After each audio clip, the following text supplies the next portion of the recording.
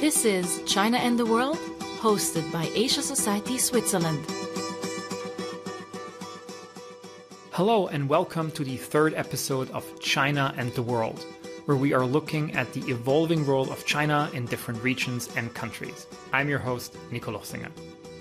Before we start, if you enjoy listening to this podcast and would like to support us, the best way to do that is to become a member of Asia Society Switzerland. If you already are a member, thank you. If you'd like to join and get access to exclusive member events and content, please visit our website asiasociety.org/Switzerland to learn more. Today, we will talk about China's fast-changing and multifaceted relationship with an entire continent, Africa. How has China's relationship with African countries evolved over the last decades? What is the role that technology plays in that relationship? And how can we expect the relationship to develop as China is engaging more and more with countries around the world? No other country has responded to the call for investments in Africa like China. Since the 1990s, China's economic and financial engagement on the African continent has been growing steadily. In the West, this has sometimes raised suspicions. China is often accused to pursue neo-colonial policies, and it's questioned if China's approach to the continent really can offer a viable alternative to Western aid and charity. One person who has followed all this very closely is Eric Olander, the co-founder of the China-Africa Project, an independent, non-partisan media initiative dedicated to exploring every facet of China's engagement in Africa. Eric started the project because he wanted to provide a more balanced view on China-Africa relations. It came about when I was living in Kinshasa in the Congo, and I was seeing the US and European media coverage of China in Africa, and it was very extreme and polarizing. And when I spoke with my Congolese colleagues and asked them, they gave me these complex, nuanced, textured answers. And I said, that's my story. As part of his project, Eric Olander is the co-host of the weekly China in Africa podcast. He is a fluent Mandarin speaker, journalist, and a longtime China watcher. To set the scene, let's hear more about China's role in Africa from Eric in conversation with Aleksandra Gadzala. Aleksandra is the head of research at the Singularity group and a senior non-resident fellow with the Atlantic Council's Africa Center. This was recorded at an Asia Society Switzerland event in mid-2020. When we hear China-Africa relations, there's a tendency sometimes to think about, oh gosh, this is really new. This is novel. These relations, this is happening for the first time. But this isn't new. China has had relations of various kinds with various African states dating back as far as the Ming Dynasty. At the time, it was trading with Kenya and Somalia. And maybe more in recent history, we can look at that period from the 1950s to the 1970s when Beijing was very actively courting then the newly independent African states, economically as well, and also politically with, I think, some mixed successes. But I would love your thoughts maybe to kick things off about how should we be thinking about what we're looking at today in that broader context of China's relations with the continent over the years? Yeah, that's a great place to start because China's relationship in Africa has gone through waves, and we're about to embark on a new wave right now, but it's gone through these phases. We won't go back all the way to the 15th century in Zhenghe, but what we will do is let's kind of fast forward to the 1950s to 1970s, which was an ideological wave. That was clearly when Mao was trying to export communism and revolution. That was the building of the Tazara Railway, which is really one of the big first infrastructure projects that China built in Africa. Again, that was very ideologically driven. It then went, as China kind of turned inwards during the Cultural Revolution and kind of the aftermath of the Cultural Revolution, they kind of went, quiet in Africa for quite some time until let's kind of bring us up to the Hu Jintao period and the China going out. And that's where we start to see the first stages of what we're experiencing today, which was this idea that China wanted to go out into the world to find, new opportunities for its state-owned enterprises, new markets for its goods. It was starting to build up some excess capacity. And it wanted to kind of, feel its way across the river, as they say. And Africa presented a very, very low barrier to entry market. Unlike, say, Central Asia, which was still very complicated by Russia's influence, Europe is very expensive. The US is complicated for a lot of reasons. Here in Asia, the historical complexities make it difficult for China to go out. Africa was sitting there as basically you could do it. And this was a time also that the United States and Europe have taken their eye off of Africa. So there was, again, very little resistance to them coming in. And at that time, they needed the oil, mineral, and timber that Africa was selling, and they really weren't buying from other places. So that's the first stage of our modern era in the China-Africa relationship. Yeah, and maybe that's a great place, because I'd love to spend a little bit of time on that, the oil and the resources, breaking down some of the investments in that space, because I think we're also seeing a diversification of Chinese investments and of the investment landscape.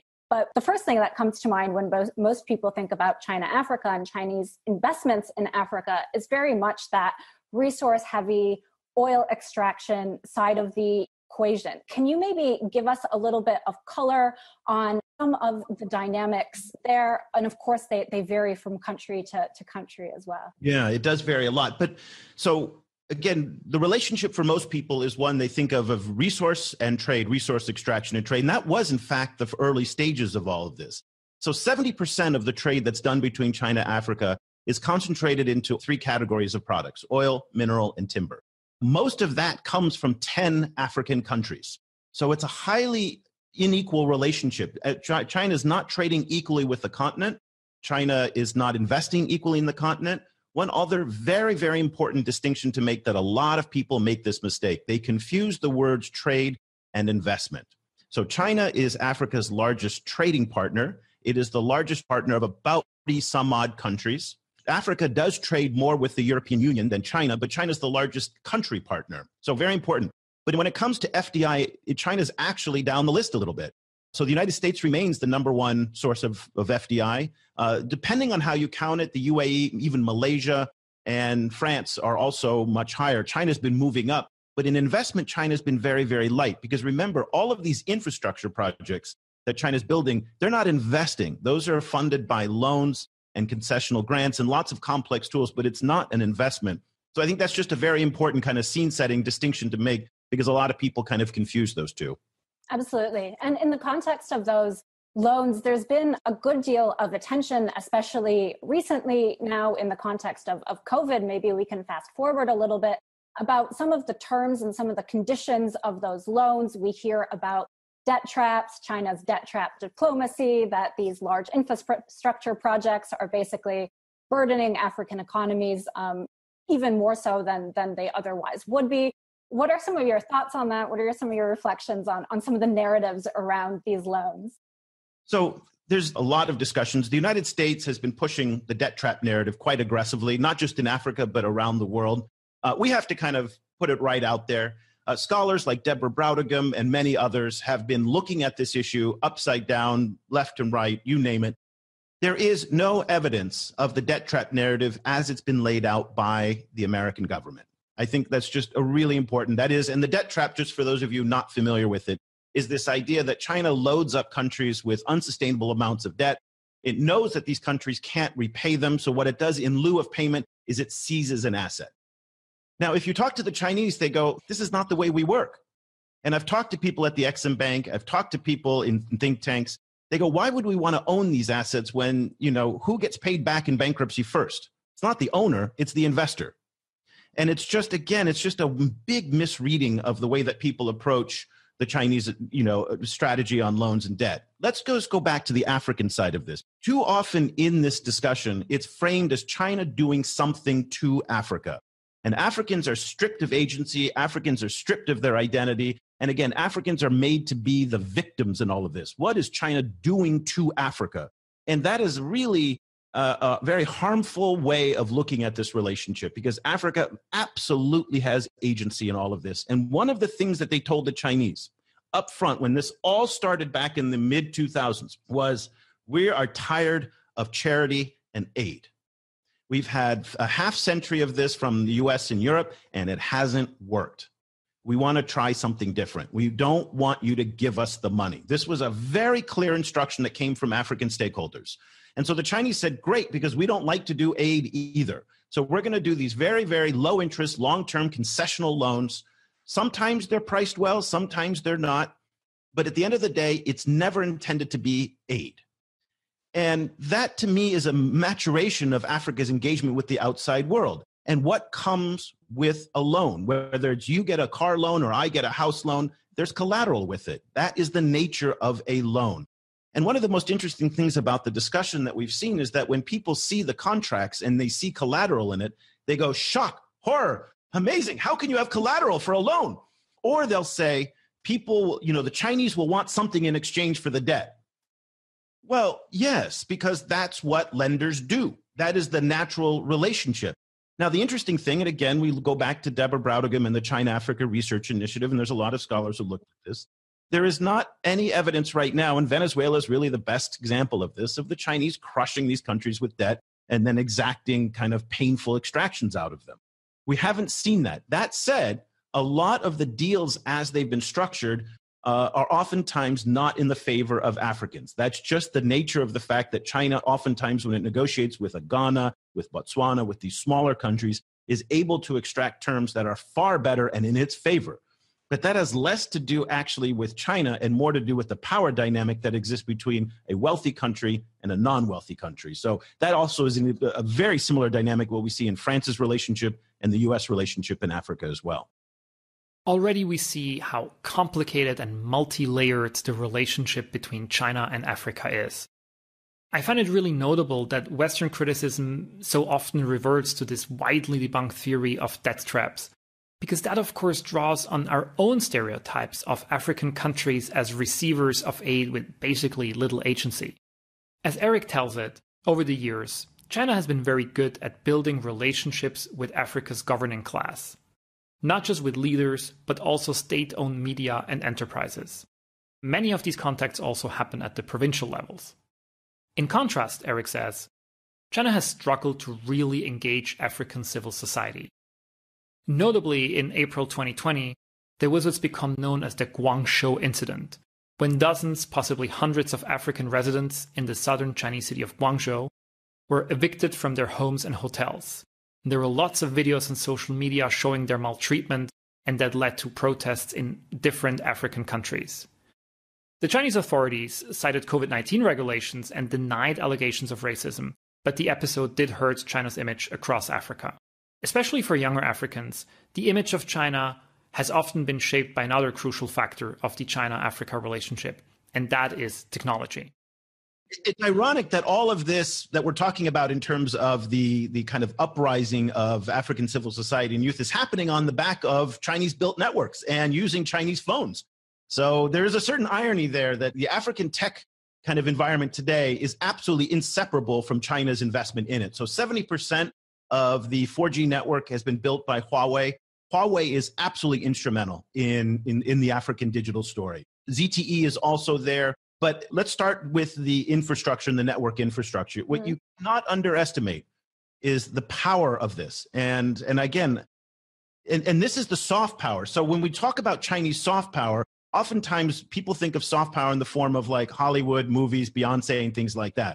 In many parts of Africa that I've traveled in, when I talk to people about China, what people will do, particularly young people, is they'll take out their phone and they'll say, I love China and I love Huawei, I love Techno, I love Boomplay, I love all of these Chinese tech brands that they've won. Because why? Because they're teenagers, and oftentimes teenagers see the world through tech and they value that.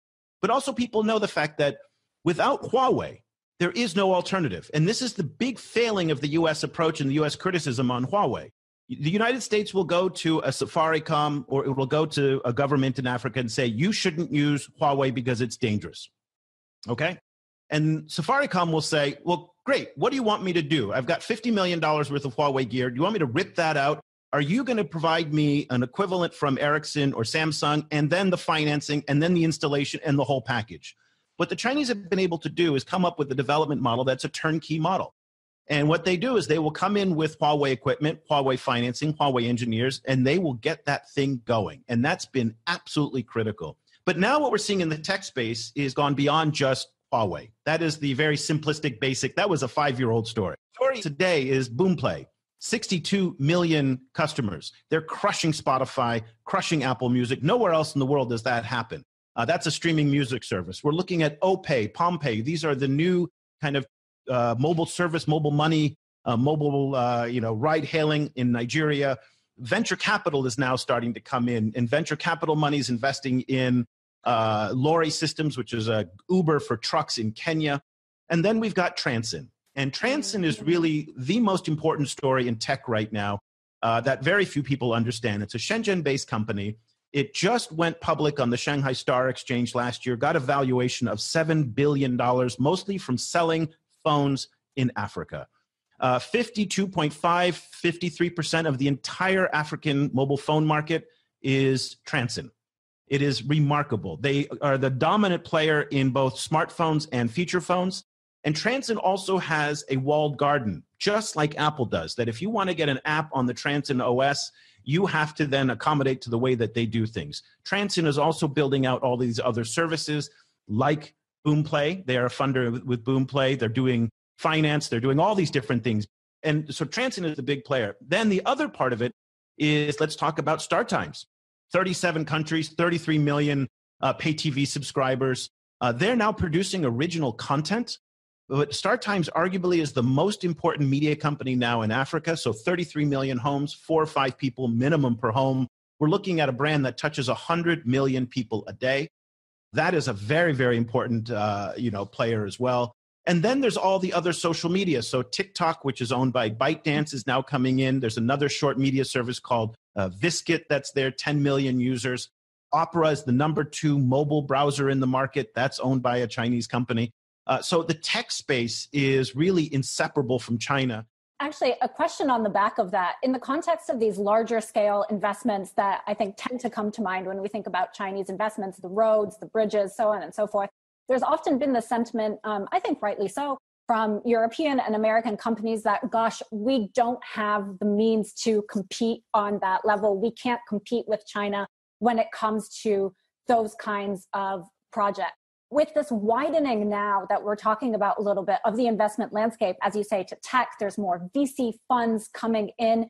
Is this, in your view, posing now even more of a challenge for European and American companies? Or is this now kind of, in a way, leveling the playing field, so to speak? So an opening perhaps opportunities for European companies, European VC funds to also come into African markets and be competitive vis-a-vis China?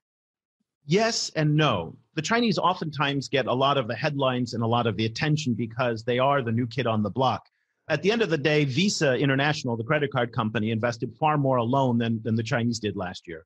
So American VC and American investment is still very, very active in Africa. And that's, again, go back to the fact that Americans are still the number 1 source of investment for Africa. We always seem to forget that America's role is actually still instrumental in Africa, even though they don't get the press and the attention for it. That being said, the Chinese are able to compete in spaces where the Americans simply can't. That is the merger of hardware and software. That's where a company like Techno and StarTimes have done so well, is they're able to build low-cost products using the very, very cheap manufacturing operations that they have in places like Guangdong province, and being able to kind of custom build products specifically for the African market. Techno's success is built entirely on the fact that they build phones and services specifically for Africans. Apple does not do that. Samsung is starting to do it to a certain degree, but at the end of the day, these companies are looking for higher yields and higher profit margins than what the Chinese are accustomed to. You know, Chinese can be very happy with 3 to 5% for a very long time. Apple won't get out of bed for that. And so that is one of the big problems that these companies have, is that the profit margins are oftentimes in the single digits. But yet the Chinese had found a very, very effective model at making a lot of money off of single digits and gobbling up market share early on. And again, the Chinese sense of time in Africa is also very, very different. It always shocks me when I talk to Chinese investors in Africa and they're looking at 50-year horizons. Who thinks in terms of half centuries?